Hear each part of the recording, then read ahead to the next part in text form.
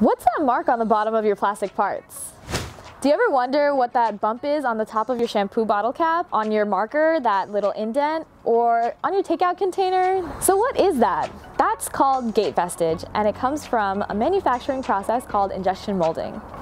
Plastic injection molding is a manufacturing process that makes parts in high volumes. So if you want to make a lot of the same part, you can make that with plastic injection molding. If you want to make thousands or millions, plastic injection molding is a manufacturing process for you.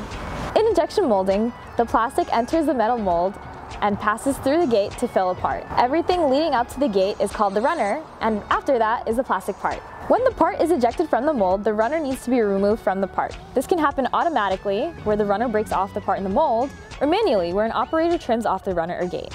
What's left behind is called the gate vestige. That's the mysterious bump on your plastic injection molded parts.